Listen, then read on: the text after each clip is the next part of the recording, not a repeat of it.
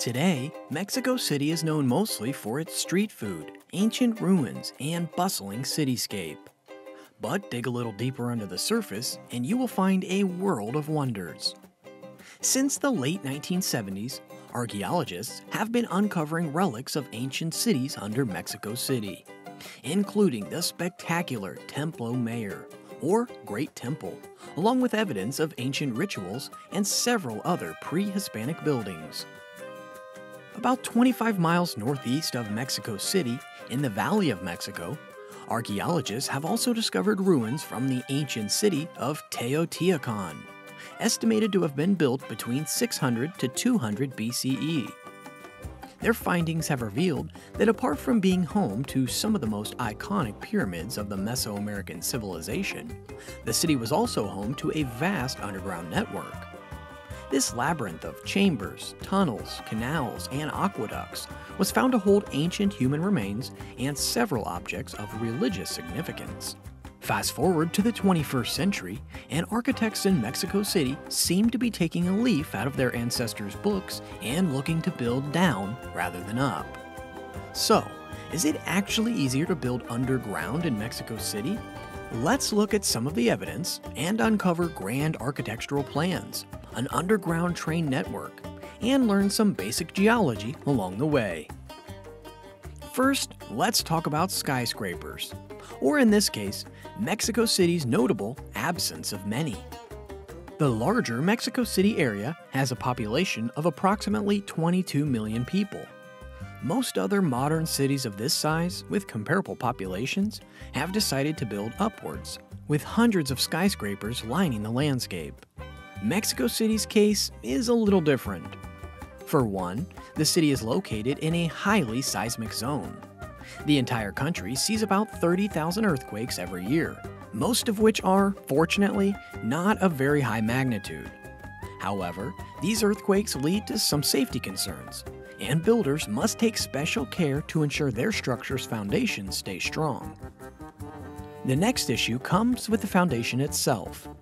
Since Mexico City is built on an old lake bed, much of the ground is filled with soft and porous sediment. While this makes the ground easier to break into, it also means that a structure's foundations would have to go much deeper than other skyscrapers. The foundation for the Torre BBVA Bancomer, for instance, is one of Mexico City's tallest buildings. It's about 50 meters deep. This is 2 times deeper than the foundation of NYC's One World Trade Center, which is almost twice as tall. But digging that deep isn't that big of a problem, considering Mexico City's elevation. The city is a staggering 2,240 meters above sea level, giving architects a lot of land below to work with. Considering these factors, and that Mexico City's population is on the rise, going underground seems like a much more appealing solution. In 2012, the architecture firm BNKR Arquitectura proposed a first-of-its-kind Earthscraper, a building that wouldn't rise above the ground but be built below it. This concept Earthscraper is shaped like an inverted pyramid and drops 300 meters below Mexico City's central Plaza de la Constitucion. The 65-story deep structure, the architects suggest, will deal with 2 major problems. It would offer the growing city some much-needed real estate and deal with all the factors that make building skyscrapers such a pain. As a bonus, the pyramid shape pays tribute to Mexico's Aztec past. So, what would it look like? According to the blueprint, the Earthscraper would be built under Mexico's Central Plaza under a giant sheet of glass, giving the people in the structure access to some much-needed sunlight and allow pedestrians a glorious view below. The architects envision this pyramid as its own mini-city. The first few stories directly under the ground will house a museum dedicated to the Aztecs. Below that will be several stories dedicated to retail and residential space. The last 35 stories will be reserved for offices.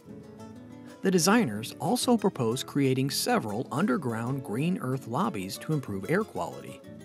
At the same time, all residences will be built along the perimeter of the pyramid to ensure each story gets sufficient natural sunlight. The architects behind this massive construction project believe the porousness of the soil and Mexico's elevation will make it easier to build underground.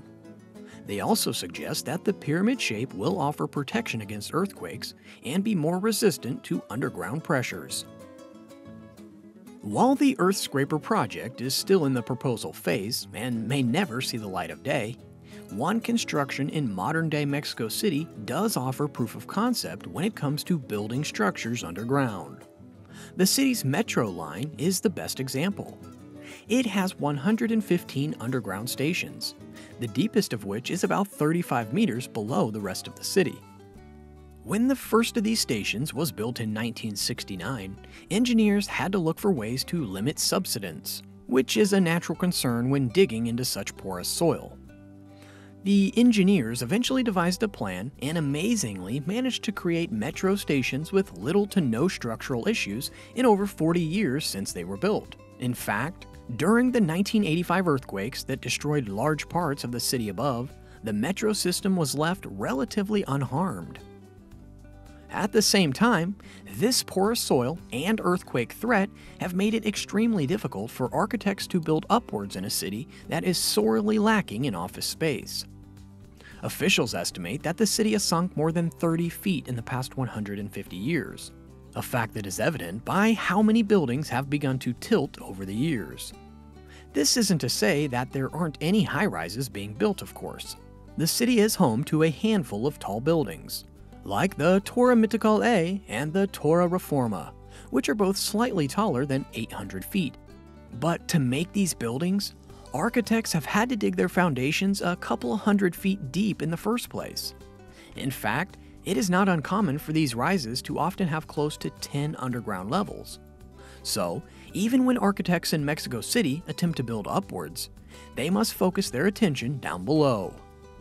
Given the success of the city's subway stations in surviving earthquakes, these challenges in building skyscrapers, and the Aztecs' long history of looking under the surface, the Earthscraper starts to seem less like a pipe dream.